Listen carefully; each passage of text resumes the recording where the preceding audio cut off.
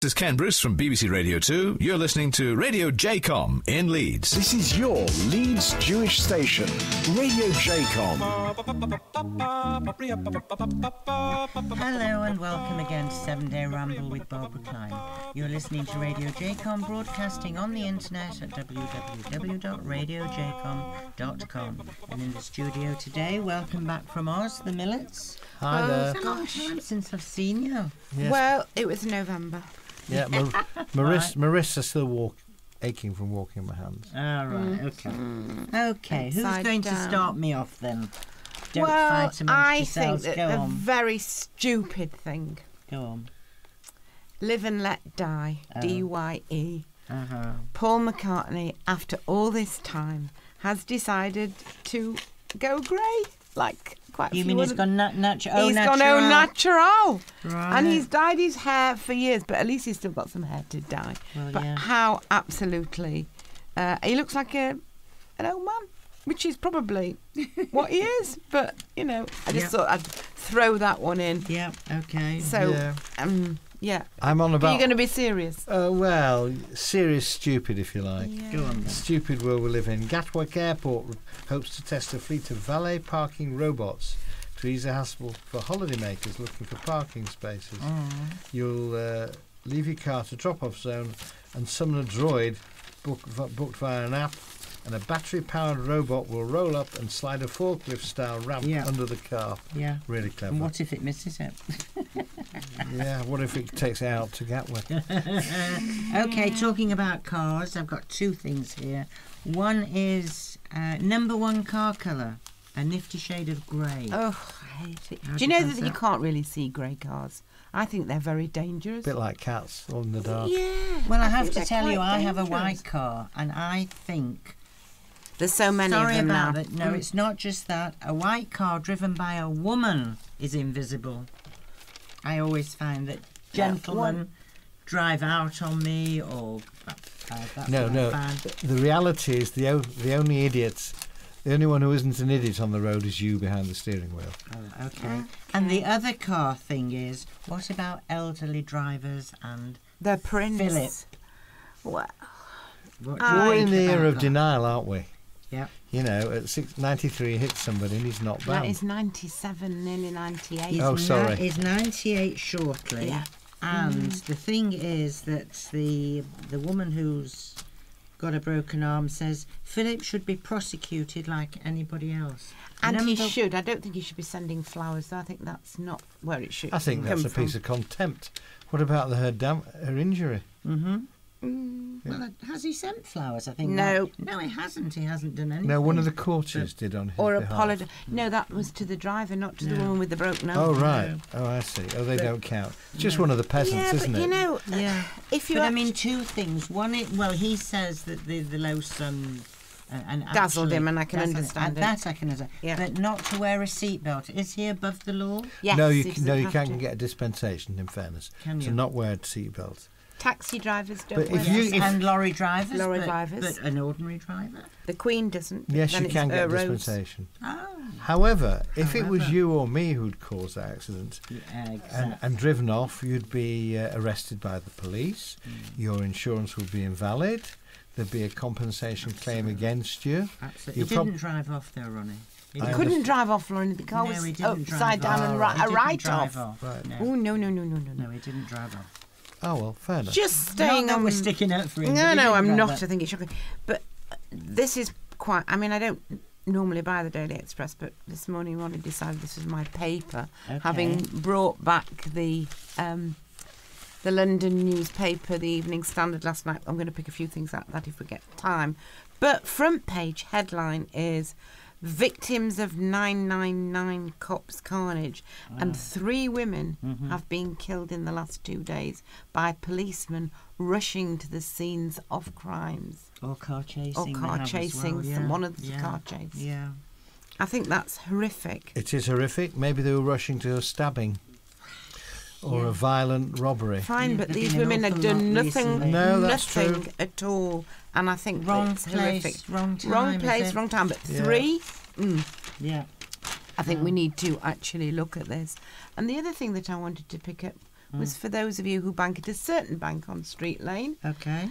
It's about to close. It's one of those that has been hit. One of the, was it one of the 140 Santander. Indeed, they blame changes in consumer behaviour for its cull. Number of transactions carried out at branches has fallen by 23% in the past 3 years, while activity online and on mobile phones has risen by 99%. Yeah. Nearly doubled. Really, how are you going to draw out £100 on your mobile? Well, you can, because they'll have cash machines. Where? Everywhere. They're everywhere. Well, you can. Yes, you can. In supermarkets. They're everywhere. Supermarkets, they're in supermarkets. They're outside cinemas. They're just. But having everywhere. said that, the other thing about that is it's closing. That's another empty shop in our local area, which may well, unfortunately, become another charity shop or or a food shop. Exactly. You mean a food bank? A food bank. No. The food That's what it should be. Well, no, not. Who knows? They're not in the open. They're not visual. No, not at all. But no, that's the street lane. Or a coffee shop or something like that. It can be food. Yeah, that's what they normally are. Do you know there's 260,000 school-aged children in England that are thought to suffer from depression? Yeah, it's about 3%. Yeah, and that at the moment, yes. Did you see on the television the father talking about Facebook whatever? I did. And what's our health authorities' response? Children as young as 5 with depression should be offered therapy via apps on smartphones and computers. Yeah. What, a 5-year-old with a smartphone? Yep, that's what they're saying.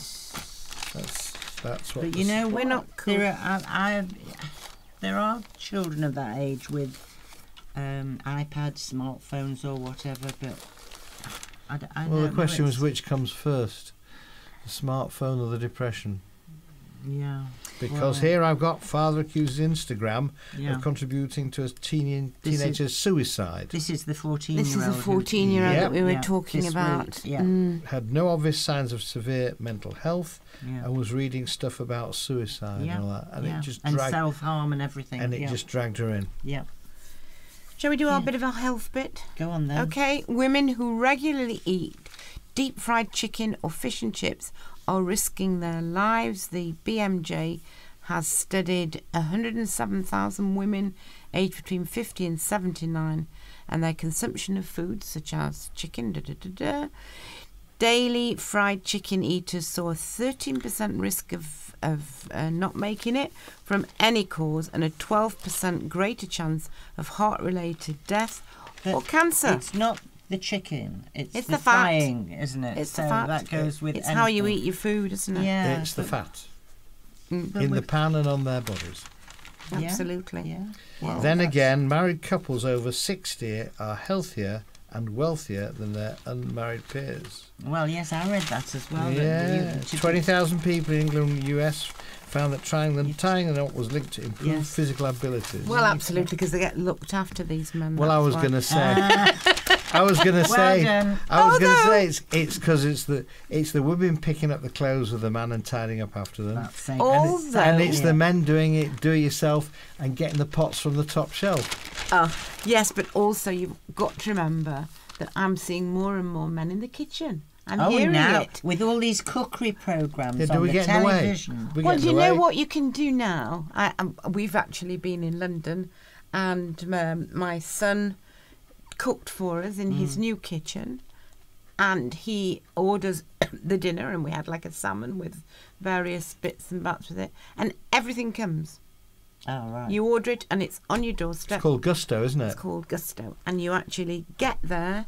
I think you come home. I think there are other. There are. Yeah, we're not advertising. But there's a piece of card like that comes with it. And it's got everything down to what you do and when you do it and what you Lesley is describing it on the table. I am. And I have to say, we had a delicious salmon dinner. We had two. Yeah. It's a sort of flat pack for chefs. Right. I mean, you've got to chop your own vegetables, but everything is weighed out and, you know, if you need a cube or you need a bit of... So it's actually done for you? No, you've got to chop up your vegetables, you've got to slice your salmon, you've got to do everything. Okay. But it gives you the run of it. So this is it. You're at now you know, we've actually come to our music bit, and what I was going to say to you, I've got a couple of obituaries here. Windsor Davis, do you remember him? The booming voice of Sergeant Major Williams in it. Yeah. Snudgy. Wasn't he called Snudgy? No, Smudgy. I don't know, but it's just here, Battery Sergeant Major Williams. It's brilliant. 88 he was. Good and lad. Carol Channing, 97. Oh, really? The actress? The original Lorelei Lee in Gentlemen Prefer Blondes, and Dolly Levi in Hello, Dolly. And we're going to have a little bit of Carol Channing this morning. A kiss on the hand may be quite continental, but diamonds are a girl's best friend. A kiss may be grand, but it won't pay the rental on your humble flat or help you at the automat. Men grow cold as girls grow old, and we all lose our charms in the end. But square cut or pear shape, these rocks don't lose their shape. Diamonds are a girl's best friend. There may come a time when a lass needs a lawyer, but diamonds are a girl's best friend. There may come a time when a hard-boiled employer thinks you're awful nice, but get that ice or else no dice. He's your guy when stocks go high, but beware when they start to descend. It's then that those louses go back to their spouses. Diamonds are a girl's best friend. Stash those rocks in your strong box, for on them you can always depend. It's not compensation, it's self-preservation. Diamonds are a girl's best friend. Romance is divine, and I'm not one to knock it, but diamonds are a girl's best friend. Romance is divine, yes, but where can you hock it when the flame is gone? Just try and pawn a tired Don Juan. Some men buy and some just sigh that to make you their bride they intend. But buyers or sires, they're such doggone liars. Diamonds are a girl's best friend. Time rolls on and youth is gone, and you can't straighten up when you bend. But stiff back or stiff knees, you stand straight at Tiffany's. Diamonds are a girl's best friend. I don't mean rhinestones. Diamonds, diamonds, diamonds, diamonds, diamonds are a girl's best friend.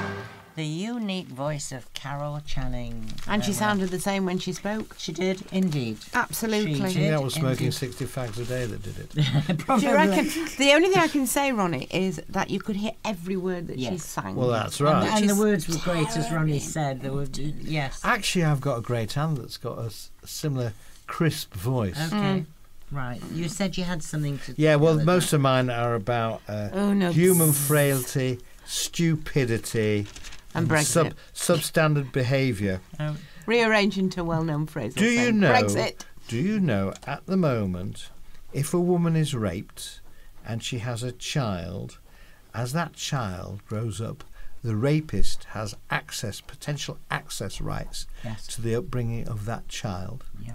Well, that's what the Yes. murderer is serving time for. In I can't remember his name now.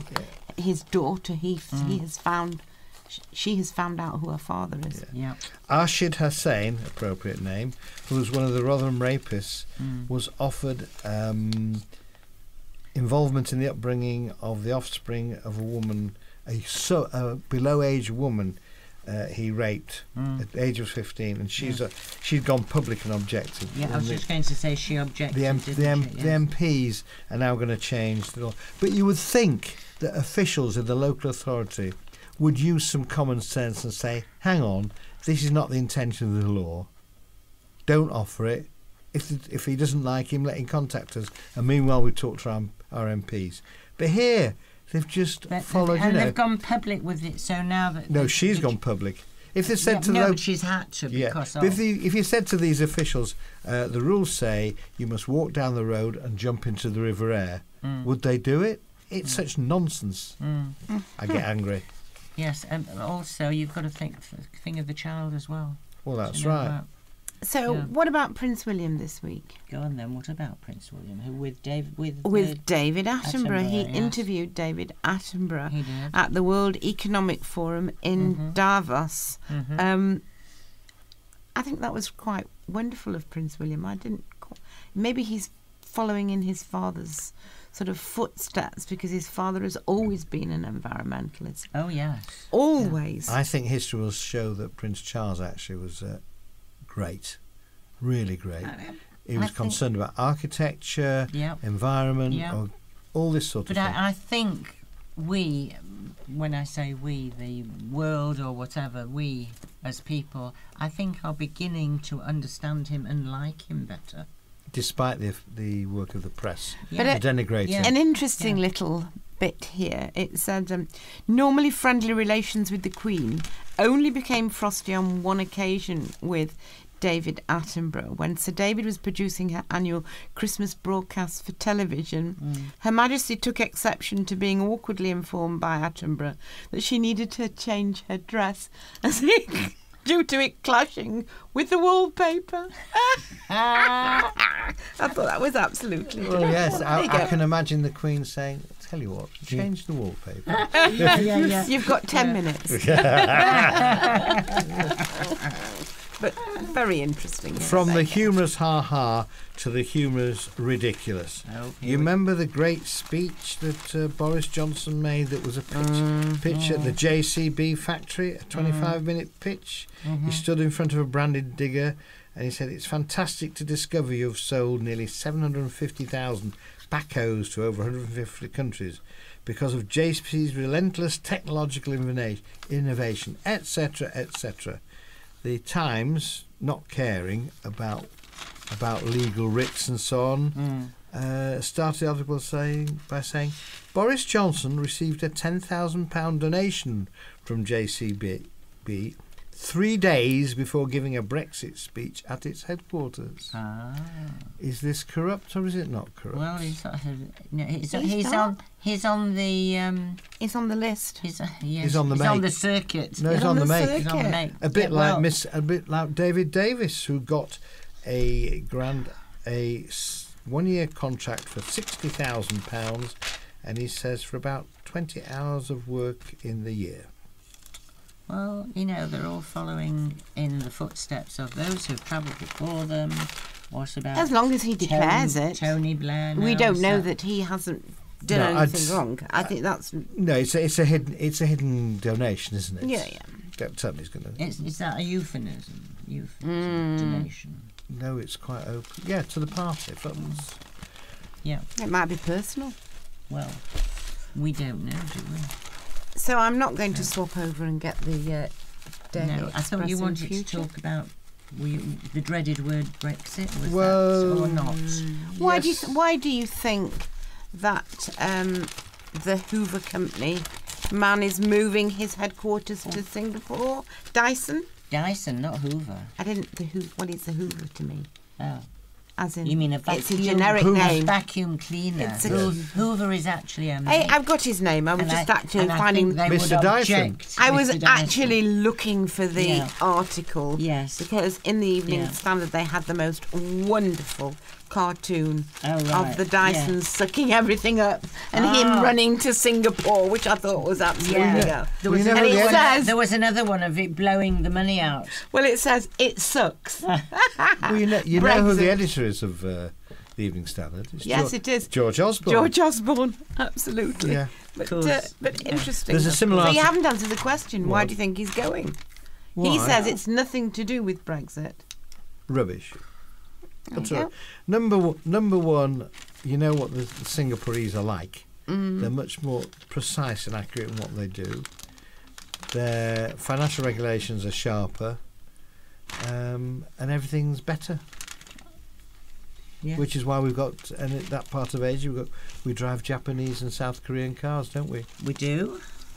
Yes. So I want to just do something, and I know we're heading into another section later on in the programme. But I'm actually, as I say, I'm in the Evening Standard yesterday, which obviously is a free paper now, which is quite interesting. But Rachel Riley spent Christmas Day watching 6 hours of documentaries about anti-Semitism as she continues her fight against what she says is a national scandal. She's told a Holocaust Educational Trust reception, "I've been called a hypocrite, lying propagandist." Yes.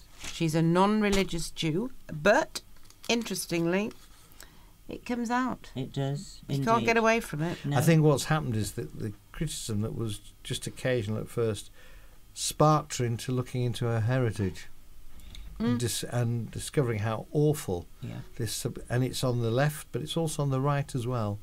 What she said is no one should have to risk their safety and jeopardise their career speaking out against anti-Semitism in Britain in 2019. Yeah. Or ever, actually. Yeah, well, absolutely. she's the here and now. She's making sure that she... And she actually did something on Countdown. Well, I hate to admit it, but it's the women who've got the balls in this area. Well... J.K. Rowling's another. Yes. Very outspoken. Very outspoken. And there's very the witty, American lady who brought the case against the Holocaust denier. Yes. If we can remember her name. Lipstadt. She's just brought a new book out this week. Yeah. Has she? We heard her speak at Limud 2 years ago. We did. Right, Very feisty lady. Yes, feisty lady. Yes. But she's there. She's letting everybody know what's happening in the world. Well... Meanwhile, we have more. Back at the ranch. Meanwhile, we have more stupidity. 3-year jail for a fugitive who filmed himself driving at 180 miles an hour. What a madman! In his Porsche Carrera Turbo. Any point? He posted it on social media. And did he wonder why he got? Yeah. Why can't we just put a restrainer on? Actually, on vehicles to stop them going. Oh, at that would speed? interfere with your personal freedom. But why don't we? I just can't work it out. Why are there cars that go that speed? Which is fast? fair enough. If they produce for racing. It's not fair enough. No, for racing, okay, but for our roads. Yeah. And if you notice, every single side road is now a 20-mile. Well, that's per also hour. Nonsense. Why? Because it's taking about, and this is what's missing, people's common sense and judgment. Some roads you wouldn't go 15 miles an hour. Others warrant 30 quite easily. And side roads, no, we're now all 20 miles an hour, aren't you? The whole of all Woodley. Well, everywhere in Leeds, the whole Street Lane, every single. It's madness. I think it's North Leeds.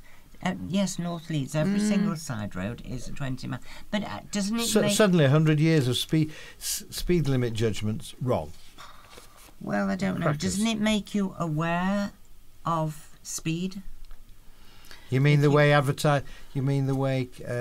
public advertising on smoking and no, and single sex not single sex, unmarried sex and their offspring has been dealt with. Doesn't work.